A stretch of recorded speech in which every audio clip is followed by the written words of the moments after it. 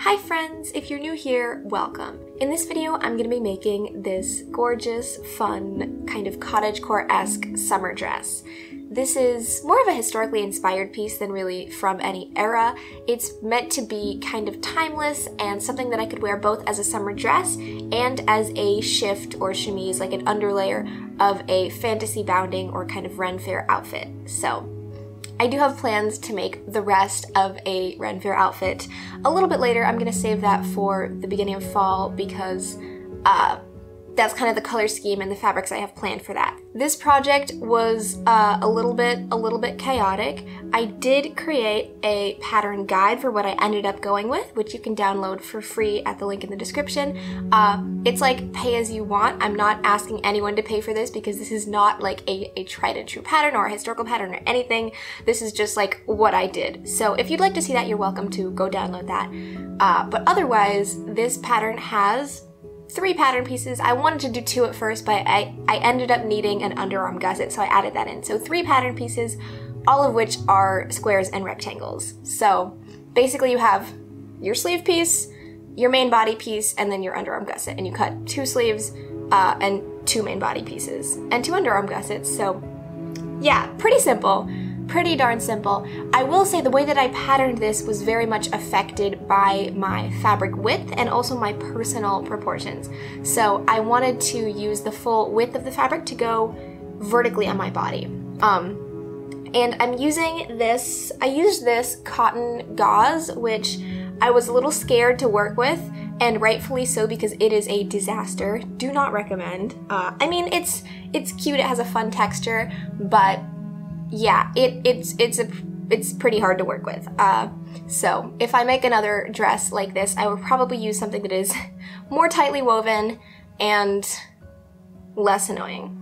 But anyways, this fabric has this kind of almost like striping, as you can see, and it was going along the cross grain. That's just kind of how it all bunched up when I pre-washed the fabric. So I wanted those lines to be going vertically on my body. So that kind of affected how I decided to pattern this garment. You'll see what the whole garment looks like at the end of this video, but yeah. Let's talk a little bit about actually how I patterned this. For the main body, the one thing that I had to figure out with this piece was how much fabric I wanted to gather down. So I ended up going with a little bit under 4 times my bust measurement for the full bust circumference of this garment. So I cut it in 2 pieces, so each of my pieces, the front and the back, are both twice my full bust circumference in width. So if you're confused about the numbers, I'm going to tell you what it was with my actual measurements, so content warning measurements. My bust is about 34 inches, and 34 times 4 is 136. So I decided to round that down a little bit and go down to 120. So both of my panels are 60 inches wide, which is a little smaller than twice my full bust circumference. So these panels are really, really wide, and you'll see that as I put it together. But I decided to go with that just because I wanted to have a fairly dense gathering in the body of this garment.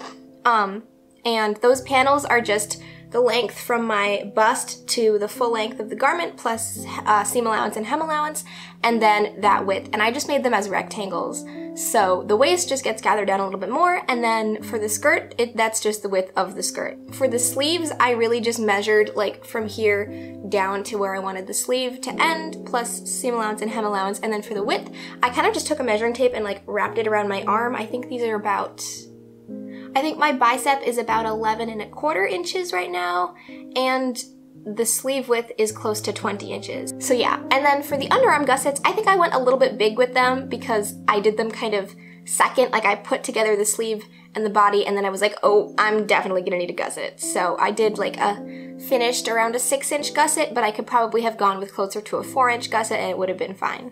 But yeah, so let's get into construction. I constructed this not in the most ideal way. Like I said, I realized that I needed a gusset after the fact, which is not how you should do this. If you're making this, I would recommend just putting the gusset in from the beginning because you're probably gonna need one. If I were to make this again, I would attach the gusset to the sleeve, quite similar to the way that I did in my pirate shirt tutorial, which I will link over here. That is an actual tutorial, not more of a recounting of what I did kind of video.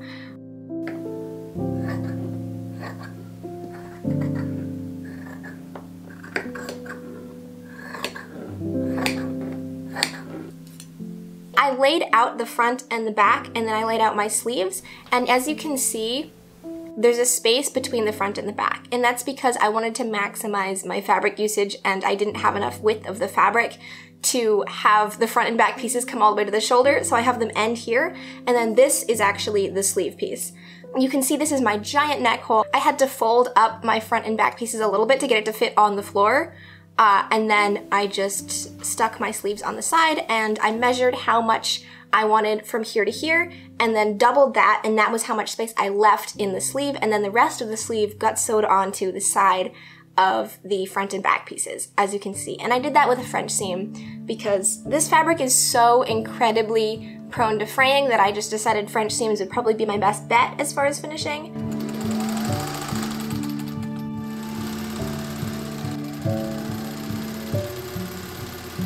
Then I just draped it over my body and saw that I needed some underarm gussets, so I cut those out and put them in, and I tried to French seam them, which worked out okay. The corners are a little iffy, a little bulky.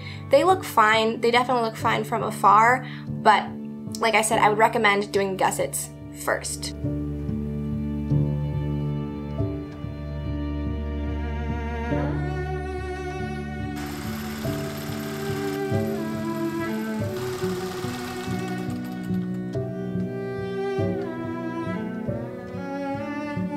So in attaching my gussets and doing French seams, I also sewed down the sleeve and the side seam. So then the only raw edges that I had at this point were the ends of the sleeves because of how I had cut these pieces out. A lot of it was on the selvage, which the selvages were pretty nice on this fabric, luckily, so I just kind of worked with those.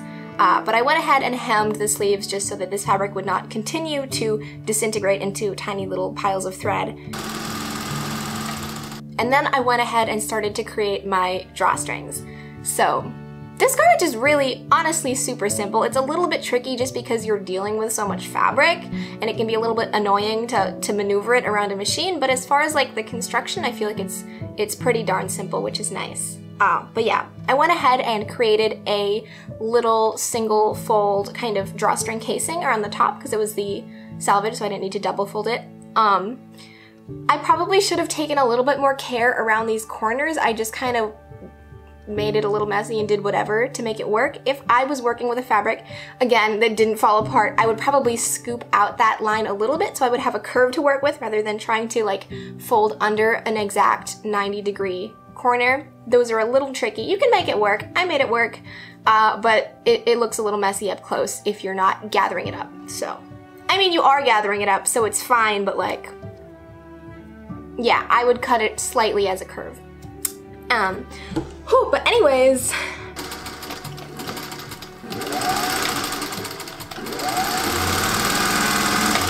I decided to use this straight woven tape. I think it's a cotton tape to use as a drawstring, and my dad got this plastic drawstring turning thing for like putting drawstrings in clothes, like when they fall out, and I tried using it and it was kind of great. So yeah, that was fun.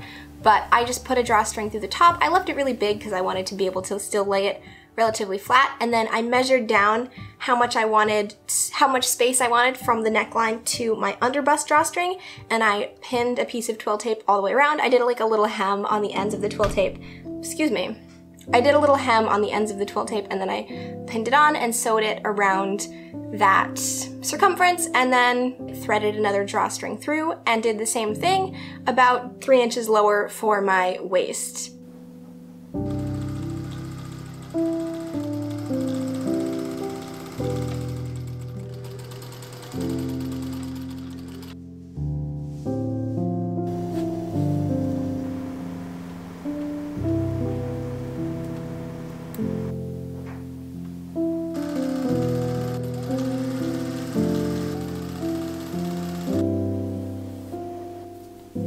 That was literally it. I was thinking about adding more details to this. I thought about adding like a lace trim on the bottom, but honestly, I really love the simplicity of this garment, and I feel like it's super timeless and ethereal, and I'm pretty happy with it.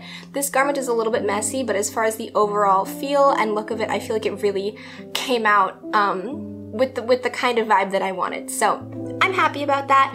If you're wondering what I'm wearing with it in this reveal, I'm wearing the sleeveless shift that I made in my Regency undergarments. Excuse me. I am currently wearing the sleeveless shift that I made in my Regency undergarments video, so I will also link that over here, and enjoy!